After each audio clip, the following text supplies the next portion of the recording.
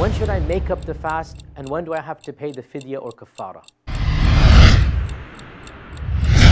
If you have a legitimate excuse that caused you to miss a few days of Ramadan, you should make up the fast as soon as possible, preferably before the next Ramadan.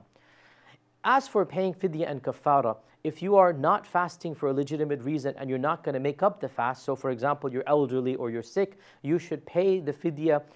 or the kaffarah on that very day, or you can prepay, or you can pay at the end of the month all at once, but it should be done during that month as soon as possible, and preferably, ideally, every day you pay one person the way it should be done, but it is allowed to pay a lump sum, so you take all of the 30 days and then you give to the poor at the beginning or at the end of the month.